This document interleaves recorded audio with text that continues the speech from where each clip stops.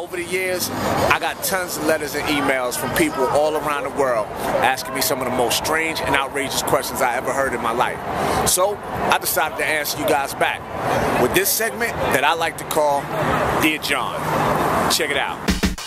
Dear John, dear John, dear John, JohnOllie. Dear John, dear John, dear John, can I ask you a question?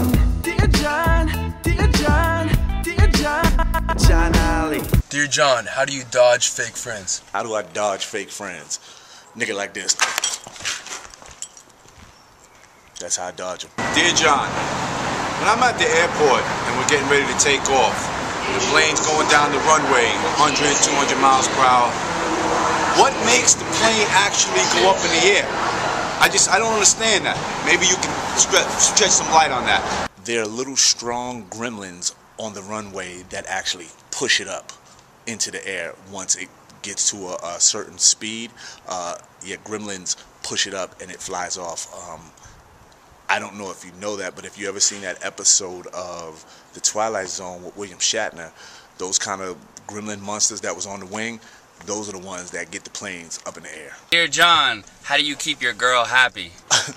Truthfully, by not having one. This way, I'm happy. And at the end of the day, the only happiness that matters to me is mine and my son. Dear John, how do you make it in the music industry?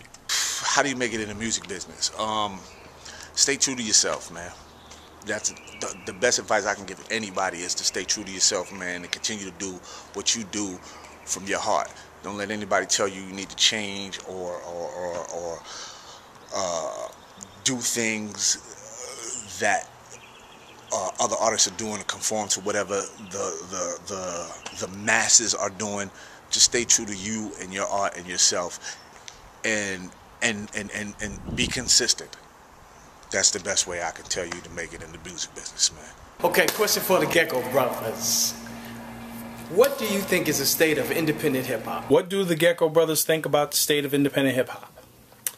Well, speaking for myself, I feel as though it is a great time for independent hip-hop, but I also feel it is a bad time for independent hip-hop because although we have more access to resources than ever before, we have more access to resources than ever before, and everybody is not supposed to be a hip-hop artist. Look at the state of rap as perfect example of my argument. Yeah, so I think that it's great because you do have access to more resources, but I think that it's not great because you have oversaturated the market. And if I could say this about independent artists, there is a true difference between an artist that is truly an independent, that spends their own money, that struggles to gain money and fans and all that, versus someone who is ghost budgeted or has a shadow deal situation, which a lot of these artists do have. So it's not really a fair thing for them to be classified as independent artists, or, you know, it's just a whole different kind of struggle. So shout out to all the true independent artists, and I think for them it's great. Period. Actually, this is a two-parter. The state of independent hip-hop today, and also where do you see the future? I believe the state of independent hip-hop is going to continue to stay on the same path it has been, because like my man Pre said, truly independent hip-hop artists are going to continue to grind it out, do shows, sell their CDs or their music the way they've been selling it, and nothing is really going to stop that. Not the ghost independent artists, which in other words means, you know, they're saying they're independent, but they really do have people behind them pulling the strings. True independent artists, those out there doing little small venues and getting in their car and going from venue to venue to make it happen, those are the ones who are going to keep doing what they're doing and making their money and grinding, and I think it's going to continue that way till I'm gone. I mean, because that's true independence, and if you want to be independent, that's the things that you have to do. So that's my answer.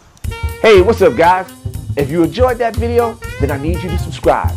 And you can always stay updated on all my new videos by following me on Facebook.com/JohnOllie.